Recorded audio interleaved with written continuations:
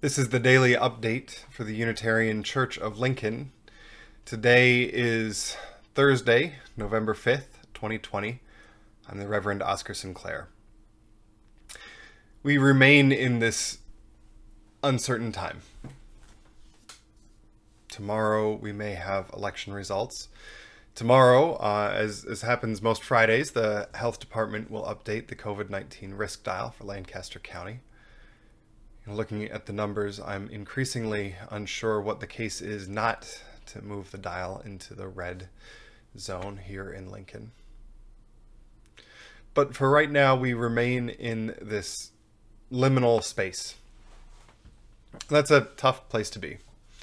So as a quick reminder, today we'll have drop-in pastoral care from 1 o'clock to 3 o'clock. That Zoom information is in yesterday's e-blast. Tonight at 7 o'clock, there's a national vigil put together by the UUA and UU the Vote that will take the place of our usual Thursday night Vespers service. So information about that is in your e-blast and this video description.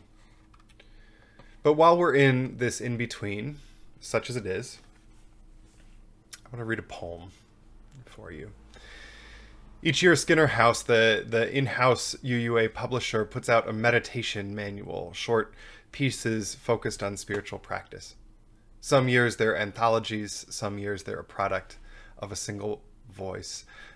Breaking and Blessing by Sean Parker Dennison is this year's, and it's just magnificent.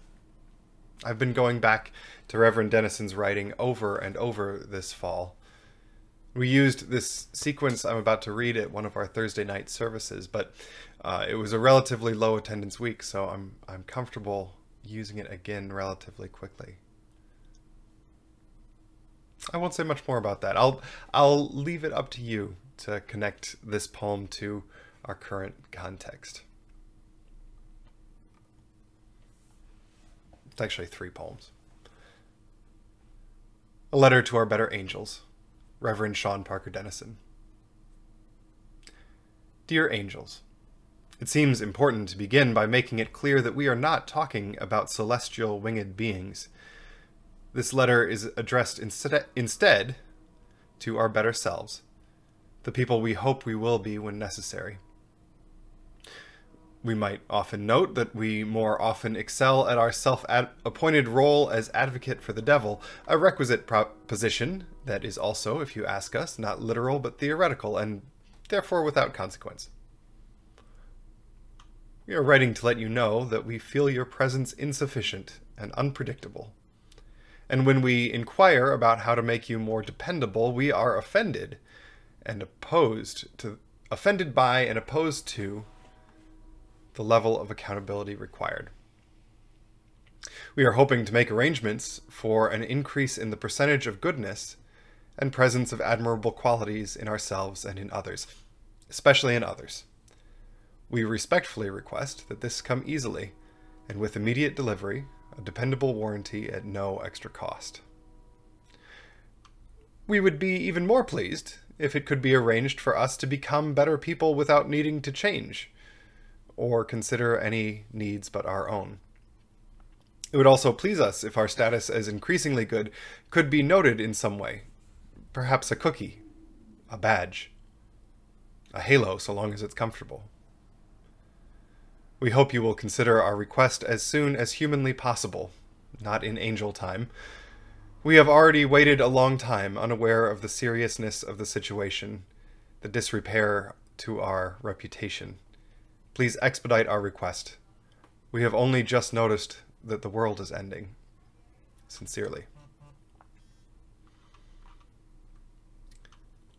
Letter from Our Better Angels. Reverend Sean Parker Dennison.